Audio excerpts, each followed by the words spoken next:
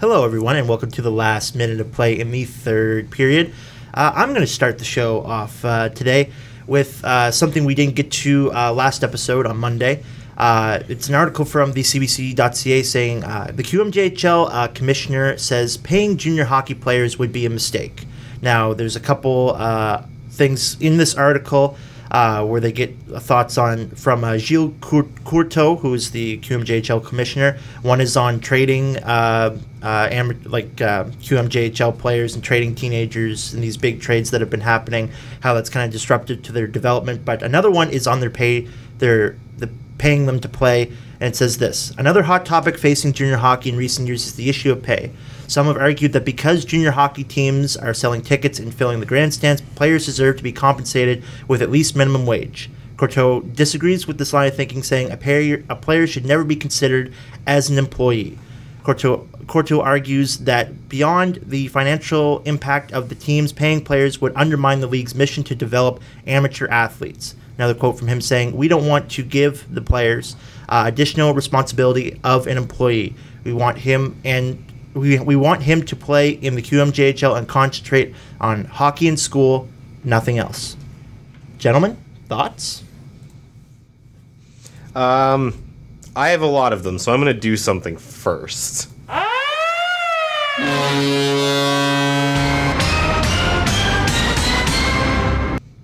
Yeah, this is going to take longer than like a minute to talk about, so I figured we'd just play that and then we'll go from there. That was a great transition, though. Very well done. Very well done, sir. Thank you. Just let me do a thing. My biggest problem with this is that this isn't the first time we've heard this exact line of thinking. Yep.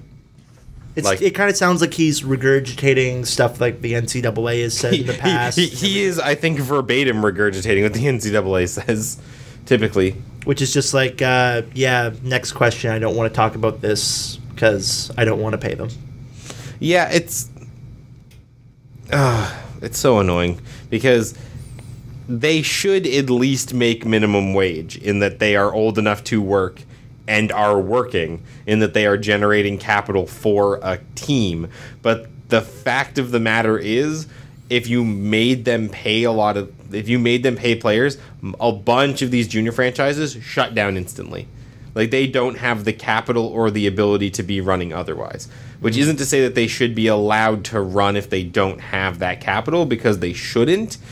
But the ramifications of that to a lot of people, I think, is actually pretty high.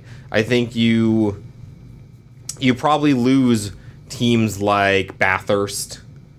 You almost for sure lose teams in like smaller Quebec communities.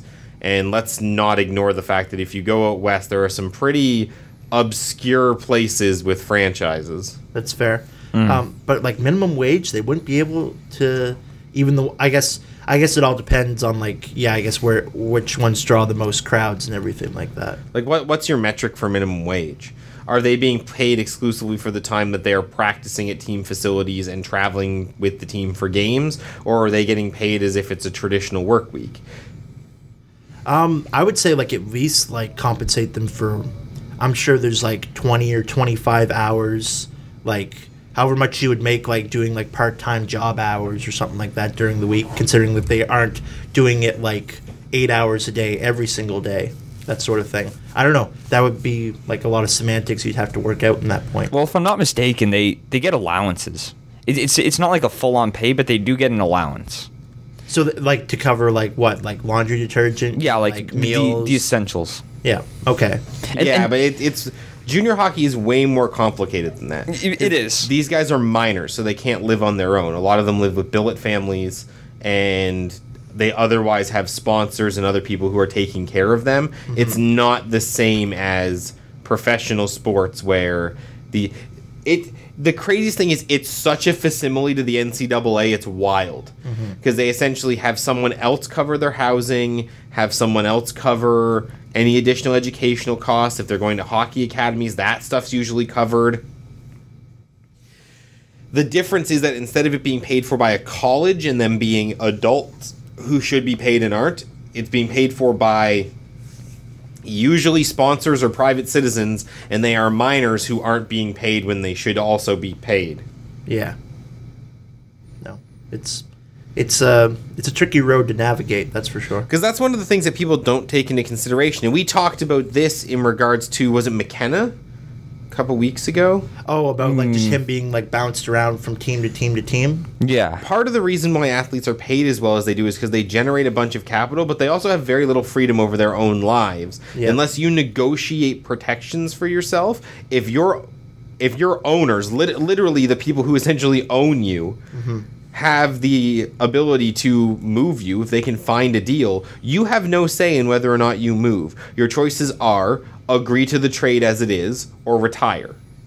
Yeah, pretty much. It's also like it's a lot of things, like when we talk about like contracts and everything, like there is like dollars and cents you got to talk about and everything like that, but also like again, like there is so much control, like you don't get to do a lot of things, like you can't go, like there's a lot of activities you can't do, anything that puts you in any like potential danger to be like injured or anything like that, like that's never discussed at all in the media or anything like that. So yeah, there's like yes, like athletes for the most part, especially when they get to the pro level, are paid handsomely, but like there's sacrifices to it all around, so they earn it. All right, let's get Sean in here and then we'll move on. Yeah, no, I mean, really, I don't really have much to say about this other than the fact that people sit and just say, you know, athletes are overpaid. But when you look at the grand scheme of things, they're destroying their bodies. Like, if you've seen, like, I guess the interior of a hockey player's body after an 82-game season in the NHL, it's ridiculous how torn up it is. And I'd be willing to bet, even though junior players are younger and they can have quicker turnarounds, I still do think that you do need to compensate them for that because they're throwing their bodies out there. Yeah, the Houston Texans announced yesterday that J.J. Watt had to have a minor operation done to have additional or extra grown cartilage removed from his knee. Jesus. Which was apparently totally common and fine, and the procedure was okay, to the point that it was they didn't even consider it newsworthy. Yep. No. We should move on. All right, Sean, do you have the roundup? There were no games this week. Oh, yeah, right, because we recorded it on Monday. Yeah, that's Monday. Except one, and it was ugly. Oh, yeah, it's true. Yeah. UMB beat Moncton 10-0. Oh, yeah, that's right. UMB beat Moncton. I forgot about that. Sean. You should have double-checked, because UMB might have had some sort of bet. UMB had volleyball games this week. I know that for sure. St. Thomas did, too. Really? I didn't think UMB Sean. Tisk, Tisk. tisk, tisk. Anyways. It's an off week. Because, you know, we've been covering a lot of AUS and ACAA volleyball. Mm-hmm. I actually want to address something right now because it has come up and people have asked, and I feel like we should clarify. The reason why we focus so much on hockey is because it is the one sport. First off, we all work in the sphere. You know, Sean does color commentary. I do play-by-play for UMB women's hockey. Johnny writes for UMB women's and men's. Sean writes for St. Thomas women's hockey as well. So we all have levels of work in the field. Mm-hmm. It's also because it's the one sport where the two institutions that we attend, that we sort of service our local market, play each other. Yeah. With the exception of like two minor ones like track and field, which we have covered a little bit because of Jen Bell's records. Also, apparently St. Thomas is officially nationally ranked in U Sports cross country. Yeah, they are. Yeah. Does UMB have a rugby team? Do they play Yes, rugby? they also play rugby. Yeah, that's true. Mm-hmm. They both play at the ACAA level, which we did cover earlier on this year. Because I'm pretty sure, wasn't it the rugby team that first coined the phrase "battle on the hill," or was it hockey? No, that was a men's hockey thing. Men's hockey thing. Okay. But I think that's been around for a while because you have to remember St. Thomas moved to Fredericton from Chatham back in like the 60s. Oh, that's right. That's right. Yeah. And those early 60s St. Thomas hockey teams were really good. Mm-hmm. Story for another time. Anyways, so UMB beats Moncton 10-0. Shame on you. At the Mark Jeffrey Memorial Game or whatever. Yeah, that's like the one. Oh, yeah. That's the one number they have retired, right? Yes. When did he play? I have no. I actually have no background on this at all. Yeah. That's one of the interesting things about like university is kind of once people are gone, they're gone. Yeah. but there's like there's just one number. I always mean to ask like Andy or something like that about Who is he? Yeah, because like it's the one number that's retired. Like why is that the case? But anyways, Moncton, shame on you for giving the Reds an OT loss, and they made them pay for it. A shootout loss. A shootout loss, yeah. So it was pretty much domination from start to finish. So there's not much you can digest with a 10-0 game. Andy wrote the best recap I think I've ever read. I actually did read it. The first line is, "Man, was it a bad night to be a Moncton goaltender." Oh, Jesus. Yeah. Yes, boss, it was. Thank you. Yes, they it did was. yank the goalie, right? Oh yeah, for sure. I would imagine. I'm not checking that. No, like Mario Tremblay, Yes. Patrick Waugh level stuff going on. No, but yeah. Jeez. Yeah, it was just an annihilation from start to finish. I don't think there's any multiple goal scorers on here either. It was 10 different Reds players. That nice is actually awesome. Yeah, 2 power play goals. That's what shorthanded happens goal. when you're up 7-0 and you just bench your top 6. Yeah. 2 power play goals, shorthanded goal, 4 in the first, 4 in the second, 2 in the Dove 2 in the McFall's third. back yet? Dove McFalls. I will check this. Well, you're checking that. We'll mention St. Thomas alumnus Kelty Apperson. Currently plays for the Calgary Inferno. If you would like, they just did essentially a jersey off your back night for charity for the Calgary Inferno. Her jersey is currently available on eBay. You can just Google Calgary Inferno and all the jerseys come up. When I checked it this morning, the winning bid for Kelty's jersey was $225. You can tell the people who've played for Team Canada and Team USA though, because I forget which player it is, but someone's pulling like $3,000 right now. Really? Yeah, Oh my god. Yeah. which is pretty good. You think we could see her in 2022? No. No. You have to understand. It sounds bad to say, but as good as she was, and she was an AUS MVP, and would have won a national MVP if Guelph's goalie that year wasn't on like all the juice. And that's not me saying she was like actually juiced up. I just mean she was really, really good. Should specify. We talk about steroids a lot on this show. Yeah. Sure. It's a distinction. Kelty only had like 4 points this year. She's a bit player on that team, Oh, which man. is what it is. It's a nice thought, though. Also, Worcester, the Boston team in the CWHL, has no wins through 20 games. Oh, really? Yeah. Any like overtime? No, they have losses? 0 points in the standings. They're 0-20. It's good. Boston No deserves way. a loser. Yeah. Google it. Oh my god. Look up the CWHL right now. No, I believe you. No Dove. I need to see No this. Dove McFalls. Okay, so yet for him. he's still Yeah. brained. He's still out. Should we move on from AUS? Fredericton's getting a new skate park, which is good because we've needed one. Yeah. I actually talked to the name escapes me of the guy that was just basically like championing it and everything like that. But there have been like multiple town halls over the past couple of years, like advocating for this hard. I know that Penelope Stevens, who plays in the band Motherhood, a good friend of the station, helped us with organize our festival that went along with our national radio conference that we put on last year. Is looking to use that also as like a music venue as well. There's a lot of big opportunities coming through with not only the skate park but like just an overall like community kind of gathering place and everything like that. So it's good for them. They worked hard and they definitely put in the hours and the miles to make this happen. We will move on to the Australian Open, which is going on right now. As we've talked about, this is sort of the golden era of Canadian tennis, or I guess a new one, the one. I'm not going to lie, before we did this show, I really didn't care about tennis. Now that we do this show, I find tennis extremely fascinating. See, I didn't appreciate tennis until in my first year, every Saturday night I'd go and play tennis at the Abney Family Tennis Center, out by the Grand Harvey Center. Yeah. Oh, and tennis is actually so physically demanding and awesome to play. I highly recommend for anyone who gets a chance.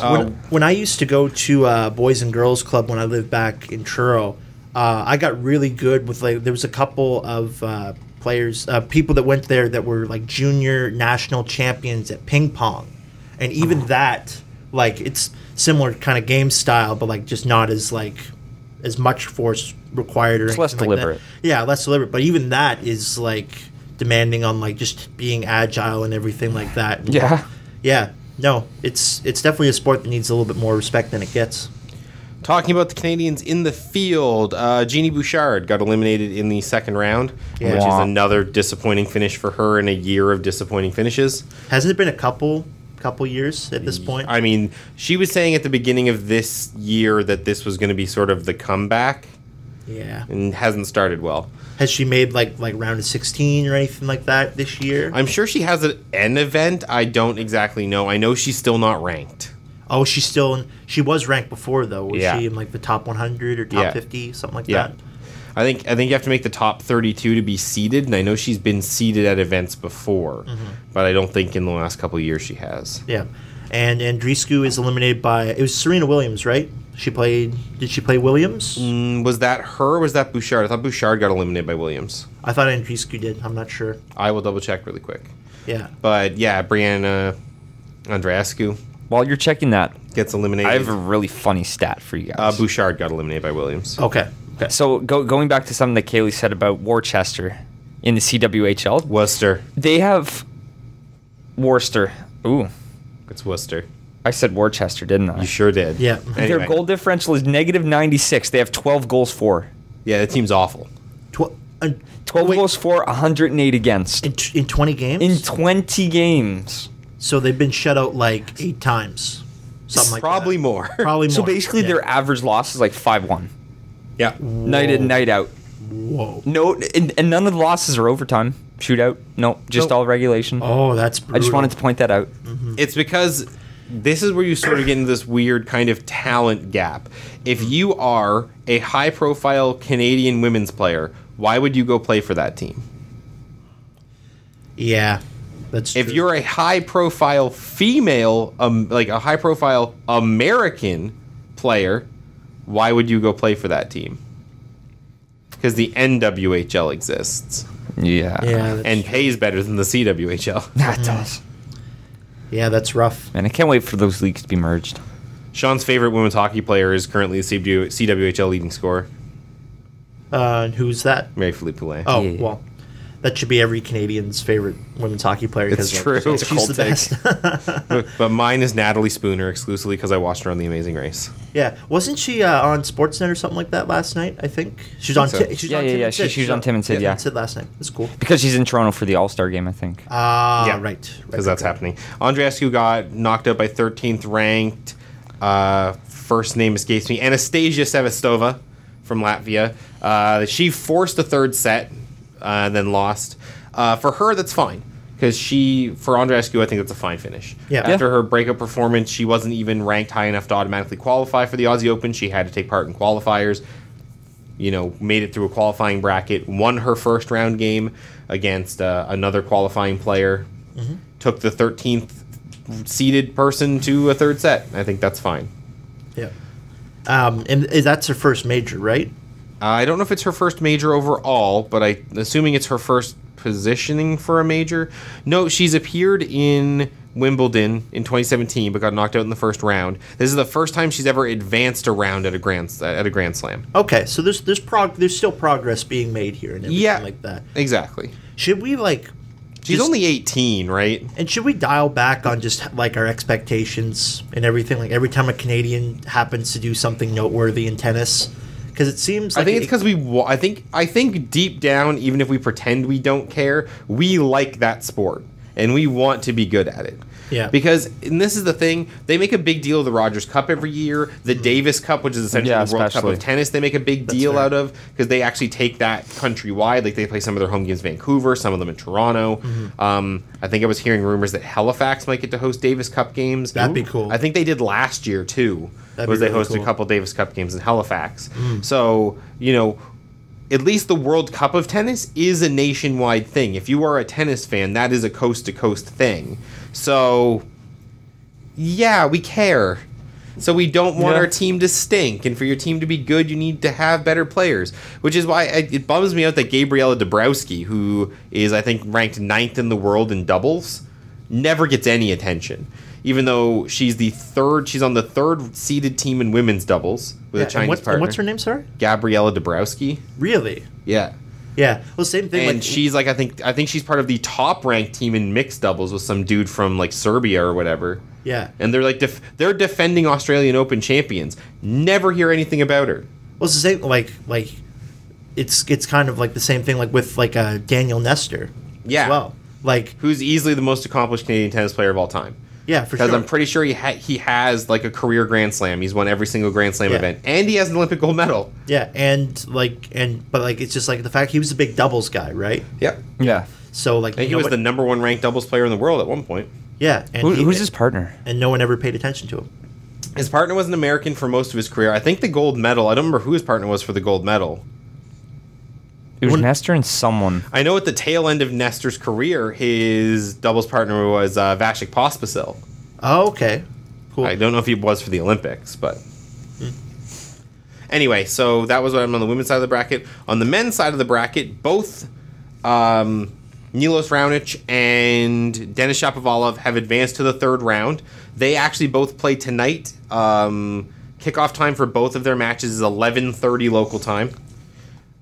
Raonic is playing Pierre Hughes Hebert, who is actually was like just a non-seeded entrant and upset the 24th ranked player from South Korea, that being Hyun Chung. So Raonic actually gets a slightly easier road to the fourth round. That's not the game that's interesting, although I do want to actually take a second to talk about Raonic's second round game because it's actually really notable. But the matchup that everyone's going to be watching tonight, and I guarantee you it'll be like the headlining game on TSN and ESPN and wherever you're watching, 25th seeded Denis Shapovalov will face off against the top-ranked player in the world, Novak Djokovic. It's gonna be a tasty one, that's for sure. That's actually would be a really good game. Mm-hmm. And I like all props to Shapo for first off having them both ranked inside the top 32 is really, really good. Yeah, and that's huge. Sure. It's good for Canadian tennis too. And Shapo losing to Djokovic doesn't mean anything. Like if he loses here, everyone's gonna be like, well, yeah, of course. Yeah, for sure. But if he wins, like that's huge. Yeah, it's huge for his ranking. I think Raonic has more to lose where he's playing the unranked Hebert. Yeah, absolutely. Yeah. He's expected to win at that point. But the reason why I want to talk about Raonic is his second round game was against Stanislav Wawrinka, which is the name that we should recognize. Because we talked about Andy Murray being the fourth guy. If you were to go back to that era of tennis, Wawrinka was the fifth guy. Oh, really? If you go and look at his career record, he was never higher seeded than third in the world. He was third in the world for a long period of time while the people around him shuffled. But he never made it past third in the world because he was always behind Murray and Djokovic, or Djokovic and Nadal, or Nadal and Federer, or Federer and Djokovic. He was always number 3. Even a name I recognize even more than Wawrinka's is would be like Andy Roddick or something like that. Yeah, and the thing is, Roddick's never like Wawrinka was actually more consistently good than Roddick was. Yeah, Roddick just had so many public outbursts that he got more time in the spotlight. Wawrinka has a career win percentage of 63%. And the only one that he is missing a Wimbledon title is the only one he's missing from a career Grand Slam. He has a win at the Aussie and the French and the U.S. Open. That's crazy. And he also has an Olympic gold medal in doubles from Beijing. Stan Wawrinka is legit. Yeah, so he'll be in like whatever the tennis Hall of Fame is or whatnot. Equivalent is, yes. Yeah. The thing that people don't remember about Wawrinka and the reason why he doesn't come up very often is he had like a catastrophic knee injury. Really? Like was supposed to be a career ender. Well, and yeah, then he came back a year ago. You want to think about a sport that more than like basketball that requires your knees. It's tennis. It's all knees because you're basically just like hopping back and forth constantly on those like it's more lateral movement than any other sport in the world. And the thing was, his ranking was high enough and mixed with the 2008 gold medal. He was Switzerland's flag bearer at the 2012 Summer Olympics. Really? Like Wawrinka was like a big deal. Jeez. And then his knee injury was like a catastrophic knee injury. He needed like a whole bunch of physio and like reconstructive stuff and a whole bunch of other things. Yeah. And he literally fell all the way out of the top 250. And now he's back up high enough that he had a protected ranking and got into the Aussie Open without having to play in qualifying, which is good for Wawrinka. But because his ranking isn't that high, it's currently 59, he played Raonic in the second round. Oh, dear. Yeah, and Raonic beat him. He did, but I want to read the scoreline for you. For the record, for anyone who doesn't understand tennis scores, if a set gets to 6-6... Yep. in games, you play a tie-breaking game, which is a single game that is played to, it's a best of 7, but you have to win by at least 2 points. Here is the stat line for the Wawrinka-Raonic game. Game 1 is, so the winner score is always first, so game 1 is 6-7. Tiebreaker won 7-4 by Wawrinka. The second set was 7-6. Tiebreaker won by Raonic 8-6. The third set was 7-6. Tiebreaker was 13-11. Fourth set was 7-6. Tiebreaker was 7-5. Really? Holy crap. They went to tie-breaking points 4 sets in a row and passed the minimum number of points required in a tie-breaking set twice. Wow. Through 4 sets, Raonic won 3 sets to 1. Damn. That's... So Wawrinka's still got it. Oh, yeah, for sure. Yeah. That's close to come. We've seen it, too, because I think he actually finished in, like, the top 8 or whatever of another pretty big tournament recently, where he came in literally on what's called a protected ranking, which is that the tournament was just like, you're coming back from an injury, here's a pity slot. Yeah. And he just crushed a bunch of people. Damn. Like, at the time we're talking about Andy Murray retiring because his back is jacked. Yeah. The fact that Wawrinka's back at all is incredible. Absolutely. And now he's ranked inside the top 60. I imagine a couple good performances will put him back on the top 32 like rankings, and then who knows, man? He could be back in like the top 20 or 10 in like the next year or so, unless that knee doesn't get re-aggravated. So, yeah. Which is always a factor. But yeah, I wanted to bring that up because it was really notable. And when you see a scoreline like that, that's ridiculous. Like, that's a ridiculous game. For sure. Because if every single game in tennis was the minimum points required, it's 4 points. So it's a minimum of 4 points across 48 games because they had to play, 12 games in each set. So even if every single set was the bare minimum points it could be, that's 4 points times 48 games. That's if it's the minimum, and you know it wasn't. But if it's the minimum, and then it's plus 11 points from the first tiebreaker, 14 points from the second, 24 points from the third, and 12 points from the last. If the game went the minimum length, they had 253 rallies. And how many did they actually have? I have no idea. Yeah. Because they don't like I'm sure you can go in if you went to like some sort of like deep diving advanced stats tennis website and find out exactly how many points they played, but they don't track that information. Yeah. But the maximum number of points you can play in a round, not counting deuces and advantage, is like 6. Damn. Yeah. So they could have played like 600 points. That's crazy. That's nuts. And the fact that like his knee like stood up for that whole like, because that's war. a litmus test. That is not a game that is played by having a good burst of like skill or speed. That's an endurance contest. And one that he could have won, because feasibly if you win the 4th round tiebreaker, you go to a fifth set. That game's not over. Like, not even close. Yep. Crazy. Yeah. That's nuts. It makes me wonder how Raonic is feeling, because I think he played that game like, I think he had 1 day of rest in between. That game had to last like 6 hours. Something like that. Yeah. He'll be battle tested at least going into the next one. So. Anyway, so that's what's happening at the Aussie Open. Tune in tonight and watch the Djokovic Japo match. I'm assuming it'll be on TSN. Probably. Yeah. National Lacrosse League. Johnny has a story from the soon-to-be placed in Halifax National Lacrosse League that's got some horribly racist overtones. Yeah, so it's a Saskatchewan. This is about a Saskatchewan Rush player that had U.S. Fans shout about scalping his brother. There was actually, I'm just going to read through this a little bit. On Saturday, Thompson's brother Lyle was playing for the National Lacrosse League's Georgia Swarm when the Philadelphia Wings announcer told the crowd, this is like the in-ring announcer, let's snip the ponytail.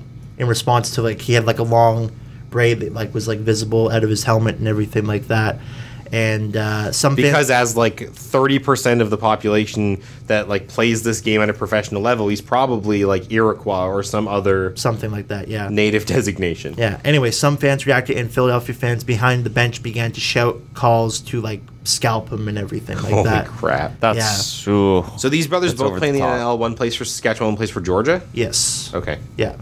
If I'm putting this together properly, yeah. So yeah. Oh, here it is. Jeremy is a member of the Onondaga Nation in New York, and a player for the Saskatchewan Rush in Saskatoon. Yeah. So That's brutal. yeah, that's pretty brutal. insane. Is like- anyone surprised? Philadelphia fans, right? Yeah. If you get them Yeah, going, no- they no- threw now that ice you balls mention at it. Santa Claus. They threw what? They threw ice balls at Santa Claus. When? This was like an '80s Eagles game when the Eagles were terrible. Oh, right. Yeah, Yeah. I've seen that. Yeah. No, it's pretty. There's not much more to say. It's than- disgusting. Yeah, it's disgusting. No. And especially like no excuse. where lacrosse is a game that has like so much like Native American heritage in it, that's extra gross. Yeah. Like if it were not for the forefathers of the person you're taunting, you don't get to sit in the crowd and watch this game. So how about you like just shut your pie hole? Yeah, literally like the lacrosse team for CEC, the high school I went to for 1 year in Truro. That was my last year living in Truro. It was started like it was the whole there was like an indigenous like support like group, like all the indigenous students at my school. Like that was the whole team. Yeah. Yeah. So you gotta take that into account before you just be a dick. It's not even a dick. You're being straight up racist. Yeah. For no reason. Yeah. To like a 20-something kid who's trying to make money playing a sport where you don't make that much money. Yeah. Just because it has Put your body through the same kind of an abuse a hockey player goes through. just because it has a similar acronym to the NHL or the NBA doesn't mean they make as much. So like, And that Philadelphia team's an expansion franchise. Now, these aren't new fans. Philadelphia's had a team before, but they just got their team back. What are you doing? yeah, No, it's inexcusable. yeah, I would add to it, but I don't think there's anything you can add. yeah. I don't think they were expansion. They're like a new franchise though, because Vancouver was the expansion franchise this year. Right. Yeah. But yeah, no, there's legitimately nothing to say about it. Yeah, no, it's disgusting. It's just disgusting. Yeah.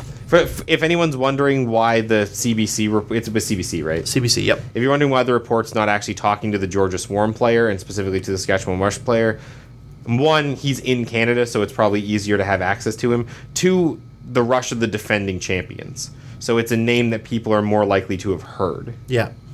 And that's a smart move because like this is like probably a story that gets swept under on most media outlets and everything. Like when's the last time you've seen an NLL highlight pack on a major sports network? To be fair, I've actually been following the season because the Halifax team got announced. I joined the lacrosse subreddit. Really? Yeah. When are they slated to start Next playing? year. Next year. That would be cool. 18, I want to go see a game or of that. 1920. That'd Yeah. be good. If we don't hurry up, we're not going to get to hockey, and I know you guys have some stuff you want to talk about. So, Austin FC, MLS announces that their next expansion franchise is going to be in Austin. Yeah. I think that's fine. I think it's good. That's going to be the third team in Texas. Houston, Dallas, and Austin. Yeah. No, yeah. I think it's good. fine. No, I mean, think so. if you're selling tickets, and you are partially because the MLS is actually a good product now, and two, and this is no disrespect to people who live in Texas, but Mexicans. Yeah. You have a lot Yeah, of and you're Mexican pretty immigrants close and- living in Texas. It's an easy sell. It's why soccer's an easy sell in California. Like That's fair. This is not a judgment. It's why soccer's an easy sell in Toronto. Yeah, because like more than half the population are not natives of Toronto. Yeah. Yeah. Immigration sells soccer, and you want to know what? Good for it. Yeah. You know what, absolutely. though? I think the game could be a lot bigger. I just don't think they market it the right way outside of the big I cities. think MLS markets really, really well in Canada and way definitely. worse in the U.S. Except in Texas and L.A. I think in L.A. they market really, really well. Oh, they have a great culture. To the point that L.A. lost a franchise and got one back a year later because investors were just like, what are you doing? This market's way too valuable. Yeah. Okay. And Beckham's eventually going to get that team in Miami. Oh yeah, that's true. Weren't him and LeBron working on that? Yeah, apparently Yeah. LeBron was supposed to be one of the other investors. Yeah. I mean, LeBron's make your a smart money, bit- man. You'll make a lot of money. People Yeah. put it, like that's the Oh, thing is- especially Miami. everyone's just like, oh, but the Tampa Bay team folded so fast. Yeah, when the MLS was in its infancy, it had no idea how to advertise itself and still had a shootout to break tie games. I'm not kidding, by the way. That was Oh. a thing. Yeah. Oh, yeah. really? Yeah. It's stupid. Anyway, no shootouts. Petr Cech is retiring. Unfortunately, he is Czech, so he was never going to win a World Cup, but he's probably the greatest goaltender to ever live. Yep. I don't So think he can anyone's take going to he can take that into his trophy case and enjoy it. I feel like we should read off his list of accomplishments because I think it's he's very, the guy who very wears the interesting. helmet, right? Yes, Petr Cech is the one who infamously wears the helmet. Yeah. I love Petr Cech. He's 36. He's retiring this year, and to go through like his career highlights really, really quick. Career statistics. His career total is 567 league appearances, 48 cup appearances, 22 League Cup appearances, 125 European Championship appearances, and 10 other appearances for 772 total appearances in net. Not counting 124 for the Czech national team. He won Premier Leagues with Chelsea in 05-06. Sorry, in 2005, 2006, 2010, 2015. Won the FA Cup in 07, 09, 10, and 12. The Football League Cup in 05, 07, and 15. Community Shield in 05 and 09. Champions League in 2012. Europa League in 2013. Won another FA Cup with Arsenal in 2017. Won the Europe Under-21 Championship in 2002 as a player for the Czech Republic. Was the MVP at that same tournament. He has the most shutouts in Czech First League history. He was the goaltender of the year in the French League in 2004.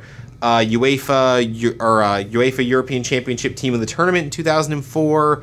Golden Glove for Best Goalie in the Premier League in 05, 10, 14, and 16. He made the Team of the Year, which is essentially like the first ballot All-Star in 05 and 2014. He was Czech Footballer of the Year in 05, 08, 09, 10, 11, 12, 13, 15, and 16. Oh my God. He won the Golden Ball for being the best, for the Czech Republic in 05, 06, 07, 08, 10, 11, 12, 13, 14, 16, and 17. Best European goaltender in 05, 07, 08. Club Awards Best Goaltender in UEFA Club Competition in 05, 07, 08. Was on UEFA's Team of the Year in 2005. Chelsea's Individual Player of the Year in 2011. So he's the best Czech soccer player of all time. Yes. Yeah. He's also arguably the best goaltender to ever play soccer. Yeah. There you go. There you go. There you go. Cejudo is going to fight Dillashaw for the flyweight title. Yep. Basically putting that division to rest for... Yeah. Now that it's folded. This is not a judgment. If they hate the flyweight division so much, why is Cejudo not moving up? Is my question. Well, I think like they're just keeping that title in there to sell the super fight, and then I'm guessing Cejudo will move up because that weight class doesn't exist anymore. Yeah. So is the hope that Dillashaw wins and merges the title so they can just be done with it, or are they kind of hoping Cejudo wins so when the division shuts down they can be like, well, he beat Dillashaw? Well, regardless, like whoever wins will be a double champ. So both belts aren't on the line. I'm pretty sure they are. You can't. Oh, you can't? No. Oh. You can't do that. Oh, I the thought weight you classes. could. No, because they wouldn't be in the weight class to defend that belt. Unless the UFC wants to arbitrarily change the rules WWE style. Yeah. Which I wouldn't put past Dana White and the Brain Trust. Yeah, for sure. Like, I think the winner of this fight just is the champion of that division, I guess. Yeah. Since it's not... But that division's dead, so who cares? But, like, the division up, which would be bantamweight? Yeah, but it's not a bantamweight fight. It's a flyweight fight, right? They'll bend the rules for that, I think. I think they're hoping that TJ will put Cejudo out to pasture. Mm-hmm. No, like not retire him, but beat him so cleanly they can be like, see, there's no competition in the flyweight division, and then we'll come into the booth and we'll go, Mighty Mouse. Mighty Mouse, yeah.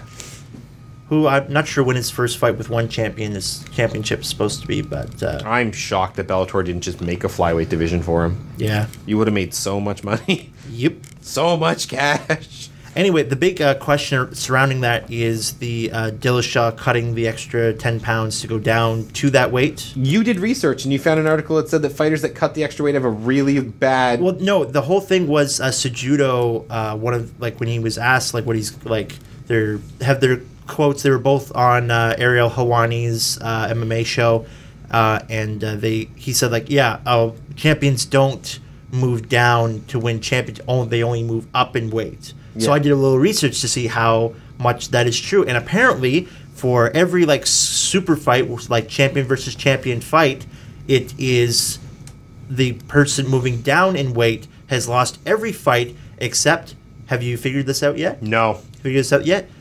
Jose Aldo versus Frankie Edgar. because Jose Aldo was the featherweight champion. And Aldo moved down from lightweight. Or, sorry, Edgar moved down from lightweight. No. Oh, no, wait, no. Yeah, because you said the person who cut the extra weight lost every time. Edgar moved down from lightweight to fight Aldo at feather. Okay, so he's still... So that's still not... So he's still... Because Aldo won that fight. So that's still not the same thing. Interesting. Wait. So Frankie Edgar cut the weight and he lost the fight. So that's still with Cejudo's message. I'm missing something here then. Because I thought you said that there was one case where somebody won moving down. No, I thought it was too. I misread it. I'm saying like I'm wrong when I said that. So yeah, that means every other one that they have here, Conor McGregor and Alvarez. I think Alvarez was the one moving. Or no, Conor moved up to fight. And beat Alvarez. Yeah, moved up. McGregor moved up and beat Diaz. Yeah, Edgar. He went down to Aldo and he lost. The other one was... I guess the only other one was B.J. Penn fighting George St. Pierre. That's the one. Because B.J. Penn was lightweight, George was welterweight, and B.J. Penn won that fight. B.J. Penn moved up, though. They didn't fight at 155, they fought at 170. Where B.J. also won a belt. Yeah, that's true. Beating Matt Hughes. Yeah, that's true. So other than that, yeah... So no one has gone down in weight, and that will continue. You think so? Oh yeah, yeah. I think Cejudo beat Mighty Mouse. Yeah, but who knows? I think Dillashaw would have a chance to beat Mighty Mouse. Sure, but I don't think that Dillashaw is a better fighter than Cejudo, and I think that the credit has to go to not title wins. Cejudo beat the unbeatable man. Yeah. TJ beat a Henan Barao who'd essentially crushed 30 tin cans in a row. Yeah. And Garbrandt twice. Sure. Yeah. I don't know. He didn't... I was like... Cody talks too much. Yeah. I think he, he didn't look that bad. Like, he's pretty close to the weight cut. He's been cutting it over a longer period of time and everything. Yeah. I don't know.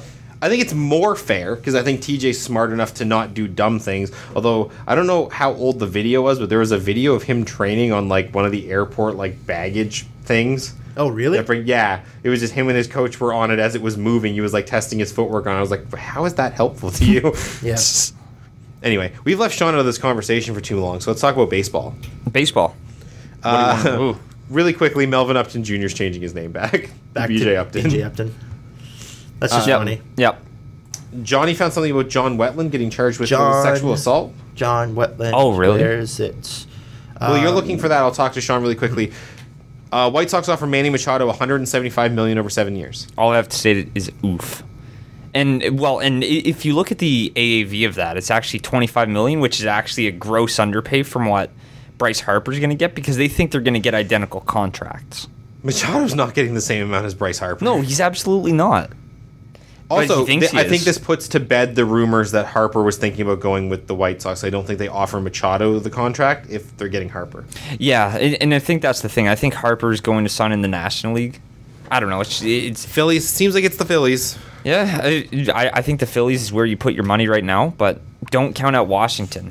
I think the fact that they've lingered sort of as a player for this long bodes well for them.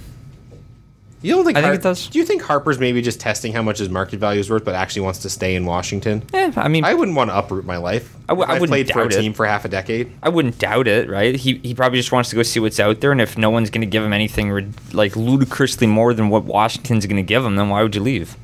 Why would you leave such a good thing? Anyway, Wettland. Wettland, a former All-Star and World Series MVP, has been charged in Texas with continuous sexual abuse of a child under the age of 14. He was arrested on Monday and freed on a $25,000 bond. So according to the consolidated complaint and probable cause affidavit, Wettland is accused of having a child perform a sexual act on him beginning in 2004 when the child was the age of 4. All right, that's all I want to talk about that. Yeah. That's awful. Mm-hmm. So he's going to jail. That's profoundly gross. He's probably going to jail. I'm shocked that he was released on bail. Yeah. That's insane. He's got to have some sort of house arrest or something like that. Like, you can't let someone like that just wander. I mean, he's on a bond, so yeah, there's conditions to his bail. Mm-hmm. Basketball, because I don't want to linger on that story any longer than I have to. I'm actually, like, my skin is crawling. 10 years? Because you said she was 14. No, it was a child under the age of 14. Oh, okay. Yeah. Okay. See, I grossly misunderstood that, but it's still not any better. Yeah. So it just got stopped from being worse. yeah. Anyways, basketball. Syracuse upset Duke. Yes. Which is relevant because Duke is all anyone can talk about. To the point that they've literally been posting stats about Duke players in games between two completely different teams. Oh, really? It's awful. Props to RJ Barrett for picking a team that's probably going to win a national championship hands down, unless they blow it like they always do, because it's Duke. Because it's Duke. Also, Zion Williamson's going first overall. I don't know to who, but he is. Yep. Probably the Cavs. I don't even think they have a first-round pick this year. I don't know. James Harden is really dumb and good at basketball. Yeah, I think it's 18 straight 30-point games for him, and his last 2 games have been 50-pointers? 50-pointers, yep. That's like some Steph Curry numbers. Yeah, for sure. That's ridiculous. Warriors record 51-point first quarter against the Nuggets. Is anyone that surprised? Yeah. I'm surprised it's happening against the Nuggets, who are arguably the second best team in the West. Yeah, that's NBA record, I'm pretty sure. Yeah, it is. Yeah. Has to be. How long are NBA quarters? Are they still 15 minutes? Yeah. How do you do that? More than one possession a minute. Hit every 3 How many points is that per minute? 3 point something. So, okay, well, then you... So you've scored on both possessions you've had every single minute for a quarter. And you basically hit them in threes. Yeah. Or you just keep stealing the ball and don't let the other team have possession. Correct. Which is hard. But anyway. I watched the Raptors-Celtics game and got profoundly angry at Pascal Siakam. Why is that? Okay, so the Raptors are down by 1. There's about a minute left in the game. Siakam tries to make a cut inside, gets triple-teamed. He kicks it out to Kawhi Leonard on the outside. Kawhi takes a step to the left, crosses his defender over, pulls up to take a 3, gets the ball knocked out of his hands. Kawhi goes, hey, that's a foul. He hit me on the arm. And the ref goes, no, I've already called a violation before that. And Kawhi goes, for what? After Siakam kicked the ball out to Kawhi, he stood there and watched Kawhi shoot the 3, standing in the key. And got a 3-second violation and lost possession for Toronto when they were down by 1. See, I always forget about that rule in basketball. You can only stay in the key for 3 seconds at a time. That's why you see them constantly like darting in and out and everything. So Siakam ball watched. He expected that Kawhi would put up the shot right away, and Kawhi didn't. He had to make a move to try to shake the defender, and that was long enough. Oh, crap. You can't get caught ball watching when you're down by 1, dude. I know that he's young, and God is he talented, but... Yeah. Growing pains. So I'm assuming they lost. They lost that game to the Celtics. They rebounded last night against Phoenix, though, and they're still first in the East. Okay. Football briefly. Kyler Murray declares for the draft. He essentially told the Athletics, pay me the same signing bonus I'm going to get from the NFL draft or I leave, and the Athletics said no, because they can't afford that. So Kyler Murray declares for the NFL draft. I don't know where he's going to go. People think he's going to be the first quarterback off the board. I'm a little more hesitant to say that, but...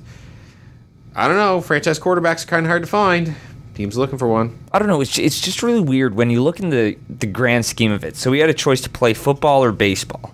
Oh, are we gonna get into the football baseball debate about safety and stuff? If we want to, we do not have time for that. Is my point. Well, all I was gonna say is baseball is an infinitely safer sport, and you're probably gonna still have your body after. Yeah, I don't get it either. He's doing it for the immediate money. Yeah, cool, good for him. Go I guess. for it. You might also want the glory from football. I feel like there's more glory in football than there is in baseball, but yeah, I find the glory in baseball lasts a week. Super Bowl is going to be broadcast in 8K on CBS. If you have an 8K television, good for you, rich guy. Yeah. Also, after 2480 or whatever, you can't tell the 2440. You can't tell the difference. There's a petition right now saying that the Super Bowl halftime performers should take a knee during their performance. That's just not going to happen. Yeah. No. Jeremy O'Day's been named the new Riders GM. That's more noteworthy because Chris Jones is now the defensive assistant for the Cleveland Browns. Cool. That team's probably making the playoffs next year, which is a weird thing to say about the Cleveland Browns. Yep. Oh, well. All misery has to end at some point. They're my new favorite team. They had a good year this year. Yeah. They were genuinely fun to watch, and it's weird thinking that a couple missed field goals were the difference between them making the playoffs and not. Baker Mayfield is a hell of a quarterback. Yeah, and if they don't have Hugh Jackson the first couple games of the year, it's He got fired from Cincinnati, by the way. Yep. I think I'm going to become a Cleveland Browns fan. I'd be fine with it. I need more NFL fans to watch with anyway. If you want to root for the Browns, you root for the Browns. Yeah, I think I'm arbitrarily nominated by Kaylee to cheer for the Browns. Well, I was making the joke because we were covering it and you were genuinely interested in the story. You can cheer for whoever you want. Yeah. But see, Johnny and I, we cheer for long-suffering teams. Like it's a thing that it's like a kink. Yeah. Anyways, hockey. And we have an episode title, ladies and gentlemen. I would not call it that, but Jake Allen's new mask. So he has a new mask inspired by New Brunswick. yes, Good for him. Good for him. Boy, you've been playing bad this year, and your team is awful. Your best player is David Perron. Ugh, that's not good. Even though Perron's a good player, don't take it away from him. But holy crap. Jerome McGinley's number's going to be retired by the Flames. Good. Who are they playing? The night of the retirement. I don't know. It's their March 3rd game, I think. Because logically, it should be Boston or Colorado. Yeah, I think that will be a Sunday night game. Oh, is that Hockey Day in Canada? No, hometown hockey. Or hometown hockey? It'll be hometown hockey probably. So When is Hockey Day? Because it's around there too. Here, I'll check. Can you look that up really quick, Sean? yeah. Also, Paul Byron suspended 3 games. Yeah. Yeah. February 9th.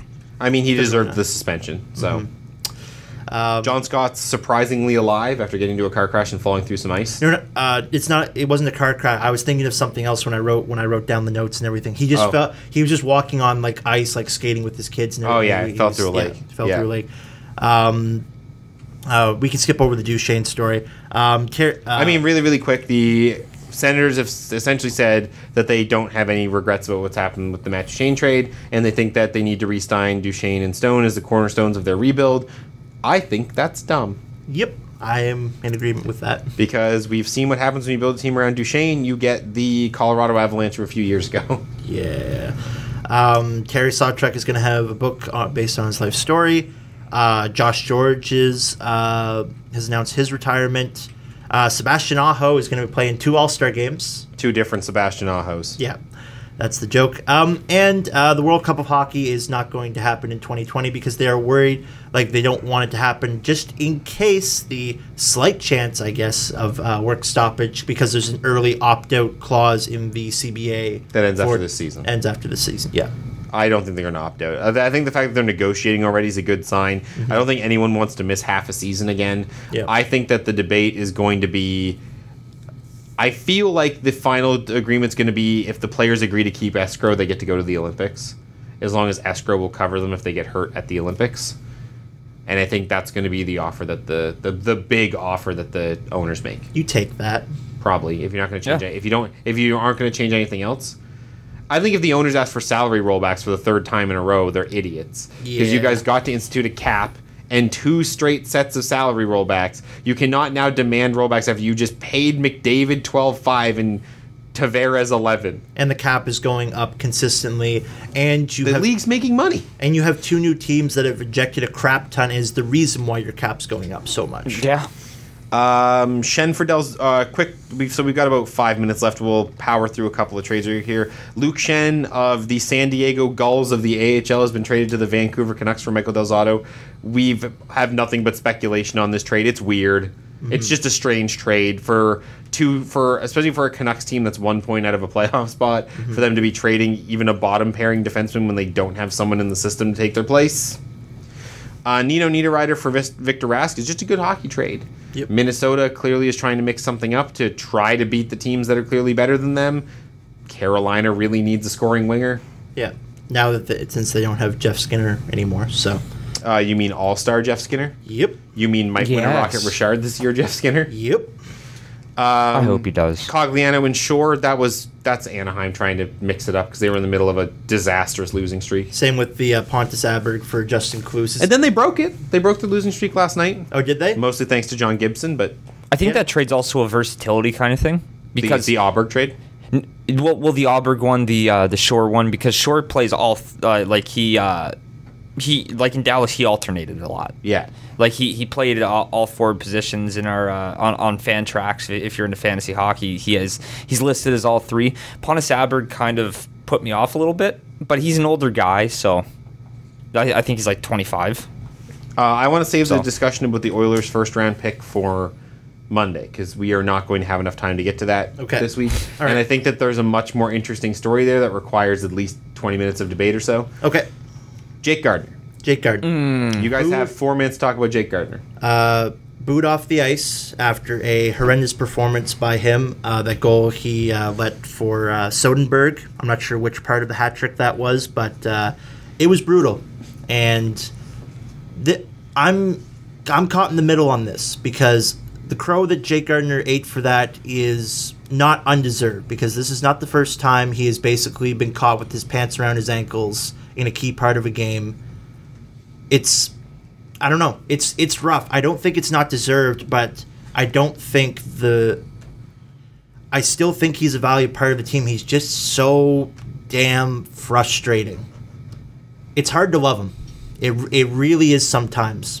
Despite his points production, he just gets caught in the worst ways. Well, I think we spend a lot of time saying, who are you going to get to play with Morgan Riley? Who are you going to get to play with Jake Gardiner? Like it's the same problem.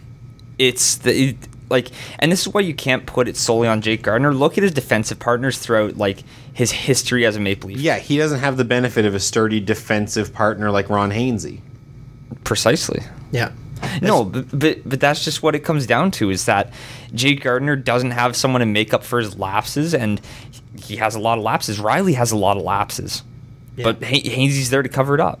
It'd be nice if they could add someone at the deadline to either play with him to shore up, like when he gets caught flat-footed or caught at the blue line, which has happened countless times throughout his career, or someone to just like because he eats a lot of minutes. Oh, he does. He does eat a lot of minutes. 25 a night. And I think I think Jake Gardiner in less minutes, it's kind of like the Phaneuf syndrome. Phaneuf would have been a great player for the Leafs if he wasn't required to eat the amount of minutes that he was assigned every night. He just is not the caliber of player to eat up that kind of pressure and that kind of responsibility.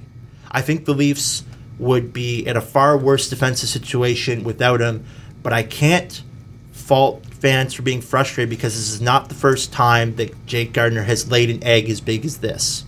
And it goes all the way back. Yeah, it goes all the way back to Boston, which is what Jeff O'Neill was saying on Jay and Dan and everything like that. It was bad. But one thing that did kind of give me kind of like a humbling and put me in my place a little bit was one Sid Sixero, who said, you know that Jake Gardiner is what he is and he's probably never going to change, right? Yeah. And it's like, that doesn't make me any less angry, but you're right. And I don't know how we handle this. I'm kind of gritting my teeth at the idea of losing him for nothing in free agency at the end of the year. But I'm not sure whether we move him by the deadline. I don't think you do. No. Just ride it out and see what we can get the best out of him. They did it last year with JVR, Bozak, Komarov. 30 seconds. Yeah. But yeah, I think this might be his last year in Toronto. Yeah, I mean, I don't know if there's a feasible way to keep him. Especially the money. He's a 50-point defenseman. He's going to make way too much on the open market. Yeah. $7 million, easy. Yeah. All right, that's all the time we have today. Thank you for tuning in to Overtime Radio on CHSR 979 FM, broadcasting out of Fredericton. Or if you're watching the vidcast replay on YouTube, we appreciate all of you, and you'll hear from us Monday from 2 to 3. And then that vidcast should be up maybe not until the next day, because the weather in Fredericton is supposed to be brutal. But you guys will hear from us. We will have a show for you that day, come hell or high water. You guys will tune in on Monday. We should have some updates in regards to AUS hockey, because this is a big weekend for playoff positioning in particular. And we will cover the deal, which is that people are projecting that the Oilers' #1 draft pick might be a big piece of trade bait, which is interesting for a team that is currently not in a playoff spot. Yep. Anyway, thanks for tuning in, everyone, and we will see you soon.